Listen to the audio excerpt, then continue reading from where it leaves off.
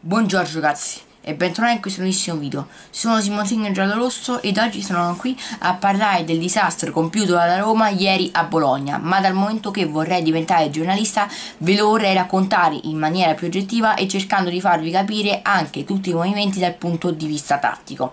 Prima di cominciare con il video vero e proprio però vi ricordo di supportare il canale lasciando un bel mi piace, commentando, iscrivendovi appunto al canale, ovviamente attivando anche la campanella delle notifiche, oltre a seguirmi su Instagram Simoncino_giallorosso. Adesso direi che possiamo cominciare. Sì.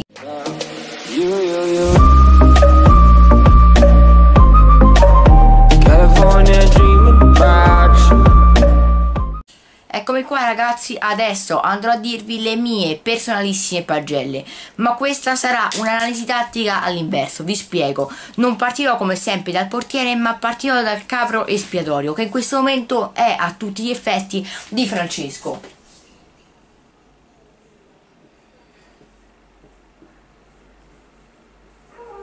Ragazzi, tutta la piazza si è accanita con Di Francesco, chi più, chi meno, ma veramente tutti si sono accaniti con lui. Io non ho tante colpe da dargli, perché sì è vero, la Roma non gira, la Roma non gioca, ma lo sapevamo benissimo, non è che l'anno scorso la Roma abbia giocato così bene, non abbiamo mai fatto partite veramente spumeggianti, fatte eccezione solo per la partita contro il Barça, il ritorno, e questo lo sapevamo. L'unica cosa grave che ho da imputargli è il fatto di non essersi ribellato quando quel direttore sportivo, comandato, pilotato anche dalla società, gli rovinava la squadra, ragazzi, perché è innegabile che Monchi quest'anno abbia fatto uno scempio per quanto riguarda la campagna acquisti e cessioni, perché ha venduto i migliori, ha venduto l'ossatura della squadra, ha venduto un centrocampista che l'anno precedente era tra i 5 migliori al mondo. Ok, ci sta a venderlo perché fuma, beve, non è un professionista serio, va bene, però ha smembrato l'ossatura. Ha venduto Alisson, che comunque quei 70 milioni potevano anche essere rifiutabili, ma io mi ricordo che la Fiorentina ne ha rifiutati i 50 per Chiesa, la Juve ne ha rifiutati i 60 per Alexandro, e in un mercato pazzo le inglesi offrono sempre tanti soldi, ma una società forte deve essere anche in grado di rifiutarle, così come Strootman, anche se lui abbia chiesto la cessione, la Roma, qualora lo avesse voluto trattenere, avrebbe tranquillamente potuto diciamo bloccare tutto e non far trattare il calciatore con il Marsiglia, e invece ciò non è accaduto. Quindi in questo momento Di Francesco è totalmente in bilico. Si parla di Paulo Sousa, di Montella, di un cavallo di ritorno come Montella, e di Blanc. Vi ricordo di votare il sondaggio qualora voleste il video su questi tre, perché veramente ne ho di tutti i colori su questi tre allenatori. Veramente ragazzi, non voglio sbilanciarmi subito, ma se volete il video, e vi consiglio di sì ragazzi perché è una cosa veramente allucinante, votate il sondaggio. Comunque ieri ragazzi Difra si merita un 5 enorme, perché sì davvero la formazione è stata a tratti sbagliata, per me non è assolutamente comprensibile fare alcune scelte, ma le andiamo ad analizzare subito insieme ragazzi. Quali sono state le scelte di Difra sbagliate? Allora, partiamo dal portiere. Prima di tutto partiamo da Olsen.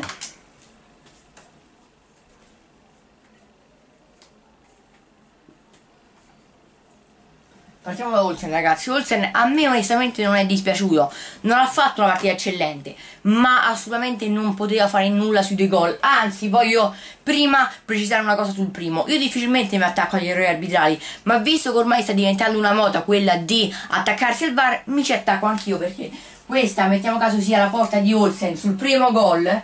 Mattiello si accentra e poi va alla conclusione da questa zona sul secondo palo, ma qui in posizione nettamente irregolare dopo la linea dei difensori della Roma c'è un giocatore che impedisce ad Olsen di vedere partire il pallone. Ma giustamente, visto che è successo a noi, nessuno ne ha parlato, ma se fosse successo a un'altra squadra sarebbe scoppiato veramente un putiferio.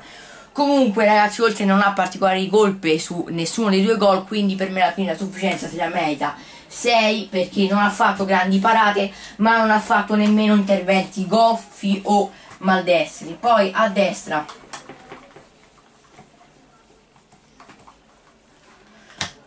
Florenzi,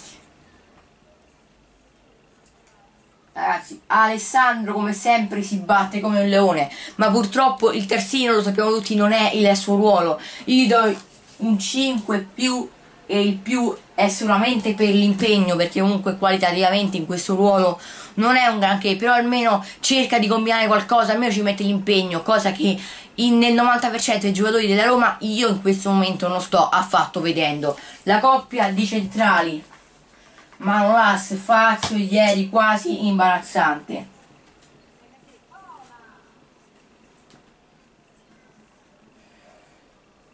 Allora ragazzi, Manolas sì, ha provato a fare qualcosa, ma veramente una cosa assurda. Anche in occasione del secondo gol la difesa era completamente diciamo sbilanciata in avanti e non si possono commettere questi errori. Poi il secondo gol ci ha tagliato le gambe. Ragazzi, un'imbucata, scusate, intanto qua mi casca tutto. Un'imbucata da questa zona, questo è il centrocampo, da questa zona scavalca completamente la difesa e manda Santander a tu per tu con Olsen, che poi diciamo non è riuscito a opporsi alla conclusione del centravanti. Fazio 4,5 e purtroppo questo voto per l'Argentino sta diventando un'abitudine. Quello dell'anno scorso, quello di 2 anni fa è un parente lontano di questo. Manolas 5. A sinistra lo analizzo subito ragazzi, il terzino sinistro qualcosa di imbarazzante. Allora,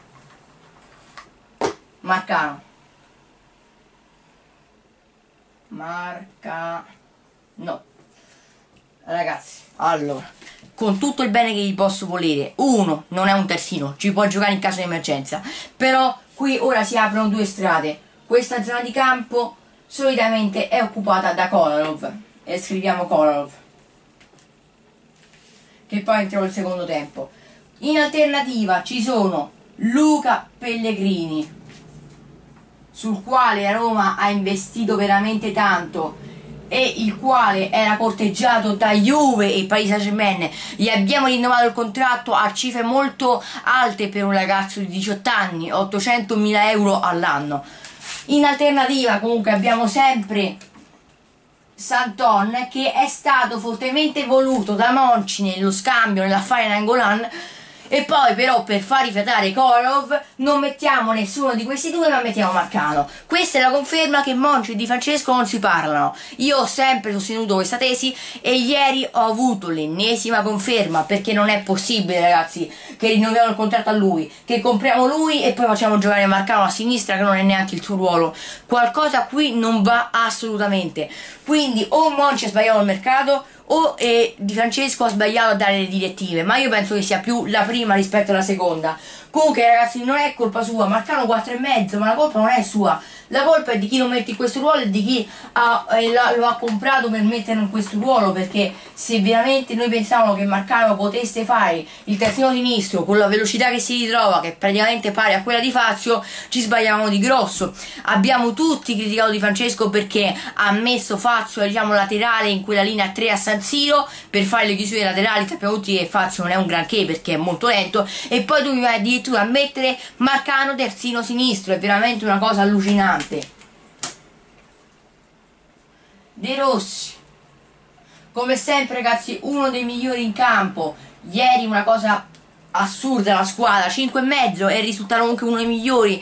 Ha sbagliato tanto, c'è da dirlo, ma ha creato veramente tanto. È ovvio, uno quando ci prova, quando va su tutti i palloni sbaglia anche tanto, però almeno l'impegno De Rossi come Florenzi ce lo mette. Le due mezzali Pellegrini, cosa veramente ragazzi allucinante. Pellegrini, cioè io gli do 4 per non dargli 3, ma veramente ieri una cosa allucinante. Non toccava, non recuperava un pallone, non si impegnava, non riusciva a fare niente. Meno male che lo voleva la Juve, voleva l'Arsenal, lo volevano tutti ragazzi. È un giocatore scandaloso, almeno ad oggi è un giocatore scandaloso. Sappiamo tutti benissimo che Pellegrini non può fare il lavoro che faceva Strootman, perché sono due tipi di calciatori completamente diversi, però almeno l'impegno, io almeno quello chiedo. Cristante, discorso analogo anche per lui, centrocampista comunque di inserimento. L'altra giornata ha segnato con la specialità della casa appunto l'inserimento, ma ieri qualcosa di imbarazzante. 4,5 anche per lui, tra l'altro prende un giallo molto evitabile. Perotti, che non faceva una partita ufficiale da quando a Roma c'era ancora Nerone, a parte la piccola entrata in campo contro il Real. 5, ma non gli posso neanche dare la colpa a lui perché non ha e si vede la condizione adatta. Kluivert ha cercato di combinare tanto ma non ci è riuscito.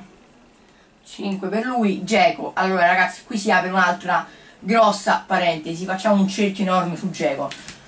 Io capisco che non ti arrivano i palloni, lo capiamo tutti che questo gioco attualmente non ti valorizza, però tu almeno ti devi impegnare. C'è stata un'azione in cui Kluivert stava cercando di recuperare palla, la palla comunque era vicina all'area di rigore e Dzeko stava a testa bassa a tornare verso il centro del campo sconsolato. Questo a me non piace, io l'avrei tolto, gli avrei fatto fare anche la tribuna, ragazzi, la prossima partita, perché ciò non può assolutamente andare bene. Un centravanti, un uomo simbolo, deve per forza lottare su ogni pallone, e Dzeko in questo momento, guardate qui ragazzi, Dzeko non lo sta facendo assolutamente. 4 enorme anche per lui. Poi ragazzi, i cambi che per molti sono stati quasi inutili, anche per me ragazzi. Abbiamo fatto un doppio cambio, abbiamo messo in campo Under, Pastore e Kolarov. Nessuno dei tre è riuscito a fare niente, radice comune senza voto. Ma giustamente ragazzi, in una partita così entri in un momento molto delicato, è ovvio che tu non riesca a fare niente, ma non è neanche colpa loro.